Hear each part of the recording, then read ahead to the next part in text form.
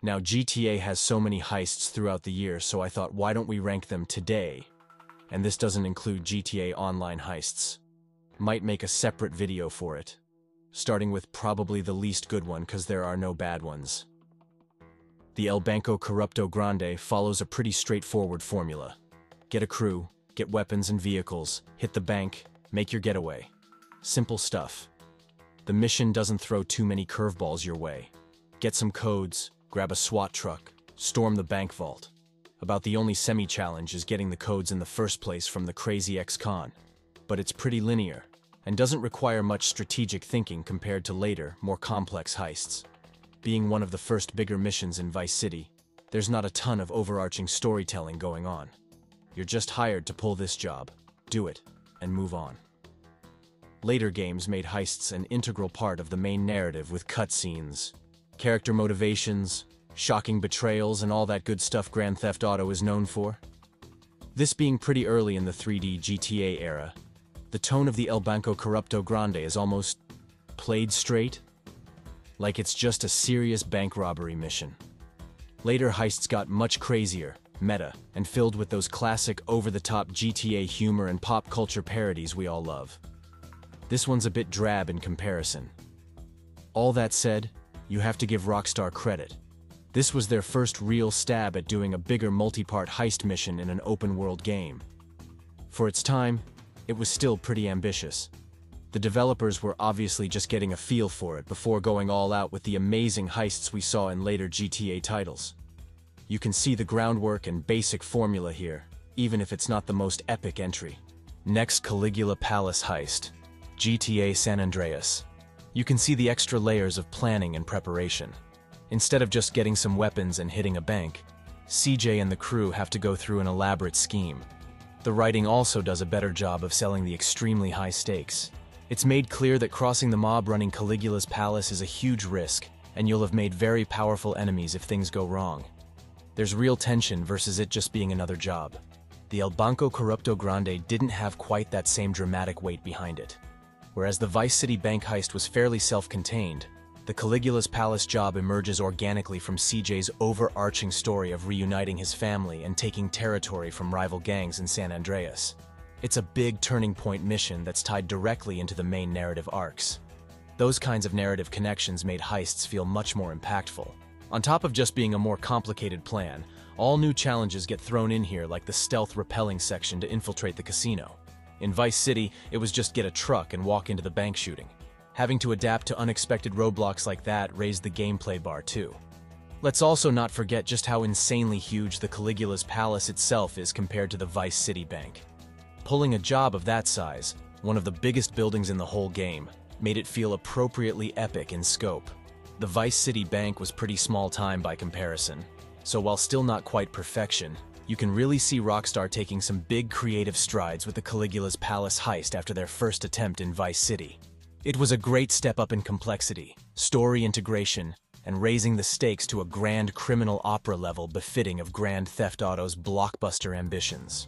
A clear improvement showing their heisting chops were rapidly evolving. Moving on to GTA 5, we come to the Blitz Play mission, which slots in at number 7 on our ranking.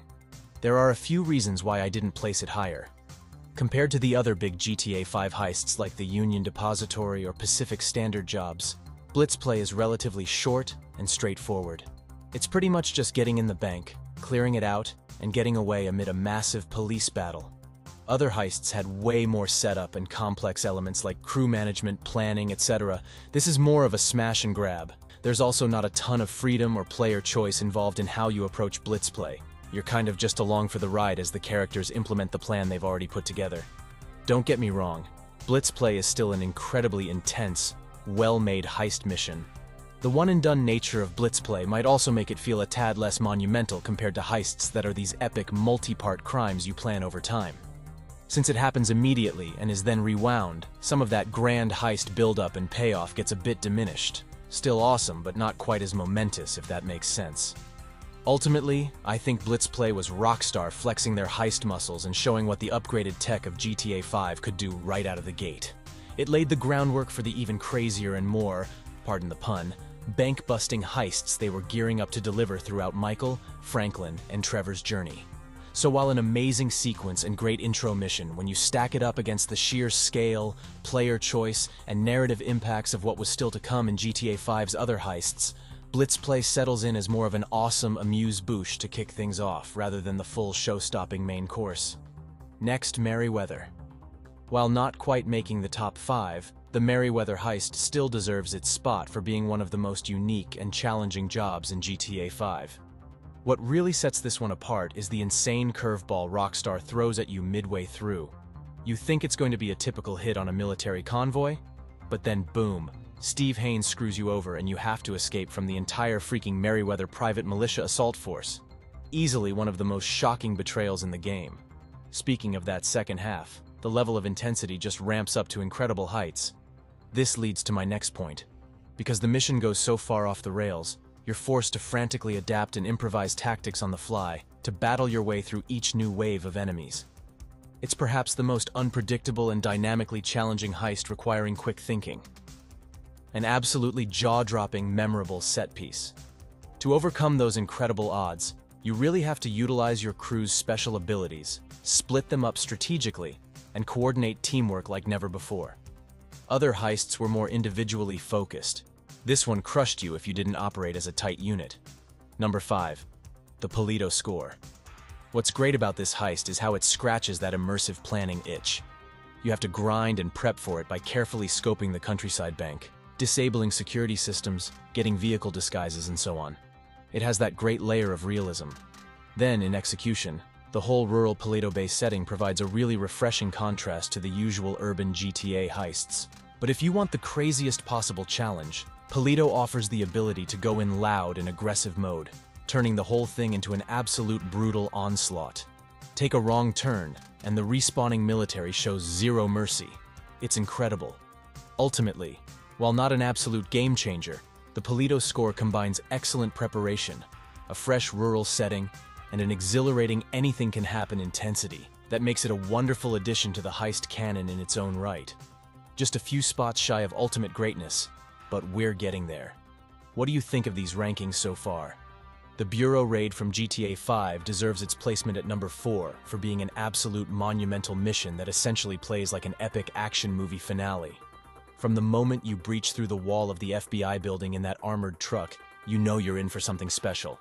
But what really elevates the Bureau Raid is the non-stop theatrics and crazy set pieces, having to rappel down the exterior, battle through the underground tunnels, breach into the heavily fortified server room, and then make that heart-pounding escape back through the entire gauntlet you came in. It's scripted GTA mayhem at its cinematic best. The variety of gameplay alongside the relentless action sequences like the crane jump make it feel like you're living out a Die Hard or Mission Impossible plot. The high stakes and constantly ticking timers also ratchet up the intensity. You're very aware that you're ripping off a federal institution, so the pressure is always on to keep pushing forward before being overrun. While the heist preparation is relatively straightforward, the execution is Grand Theft Auto's combat mechanics pushed to their absolute limits with a beautiful combination of shooting, driving, and set-piece setups that showcase everything GTA does best. It's a true showcase of Rockstar's incredible mission design craft that has you feeling like the living embodiment of an action hero stuntman.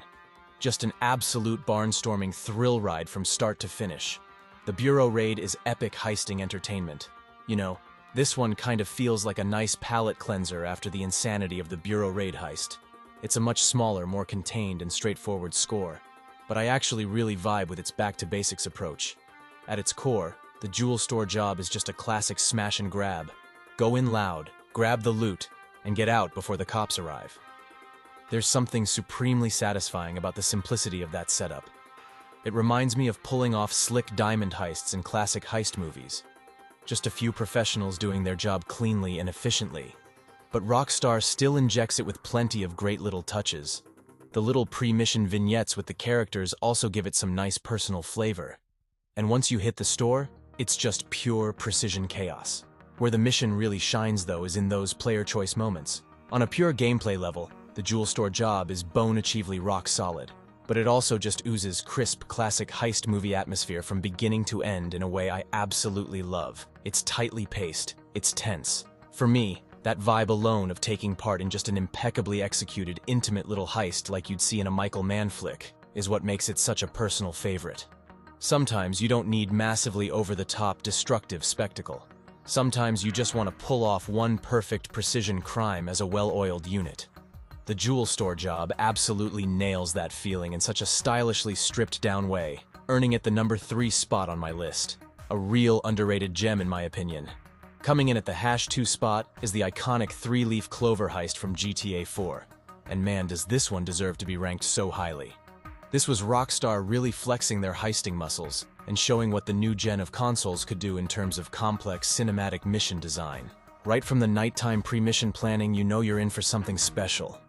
The moody atmosphere, the crew going over every nitty-gritty detail of the plan, it just sucks you right into that heist movie mindset. The preparation alone is so engrossing. What really sets 3-leaf Clover apart, though, is how it continuously evolves and throws new challenges at you. It's this relentless, ever-escalating onslaught that makes it such a white-knuckle ride. You're genuinely unsure how Nico and the crew will make it out alive at certain points. The desperate final sprint across the subway tracks might still be one of the most harrowing segments in any GTA game. On top of the unreal action set pieces, you have great character moments too. 3-leaf Clover is really the full realization of Rockstar's heisting vision. Brilliant pre-planning, flawless action choreography, totally unpredictable but grounded scenarios, fantastic performances, and grade-A white-knuckle tension from start to finish. It takes everything they established with Vice City and San Andreas' scores and dials it up to 11 with that next-gen level of depth and complexity. Alright, we've reached the pinnacle. The #1 best heist in GTA history has to go to the big score finale from GTA 5. This is just an absolute masterclass in game design and storytelling that perfectly caps off everything the game was building towards. From a pure gameplay perspective, the big score is the ultimate expression of everything that makes GTA's heisting so much fun. You get to plan out every tiny detail: entry routes, crew roles and loadouts, vantage points, getaway routes. No stone is left unturned in terms of preparation and making you feel like you're precisely engineering this enormous job. And the variety of approaches you can take to actually executing the heist is just chef's kiss levels of player freedom. It's that openness that has made it tremendously replayable for years on end. But what really elevates the big score to absolute legendary status is the sense of crescendoing payoff it delivers narratively and cinematically.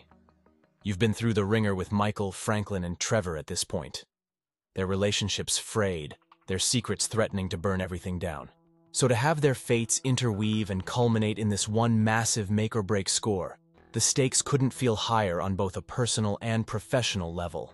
And Rockstar doesn't disappoint, delivering not just an intensely thrilling heist with jaw-dropping set pieces like that Meteor Shipment siege or the final hoverbike chase, but weaving in incredible character resolutions and narrative beats that properly cap off everyone's arcs.